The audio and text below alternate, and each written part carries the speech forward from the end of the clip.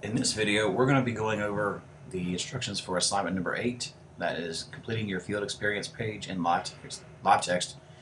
I'm sorry I sound so terrible. I've got a sore throat and I'm losing my voice, so you guys bear with me. Basically, we're going to click on field experience right here. It's the 4th page down in your table of contents. And this is how easy this assignment is. You're going to fill this table out right here. Now, all I'm going to be looking for is your FNDS 2010 class.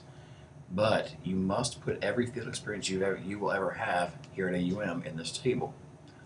So basically all you're going to do is put in FNDS 2010. Your school assignment will say, just as an example, you're going to pond level.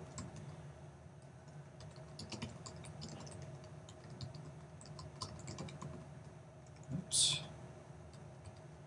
Your school system is going to be the county.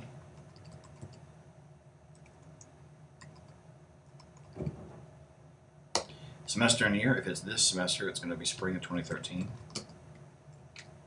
Grade level, if you're in 2nd grade, list 2nd. If you're in a high school setting, you can list 9 through 12, because you may not always be in the same class throughout your observations, but in this case we'll just say K through 3. Or you could be more specific and say 3rd grade.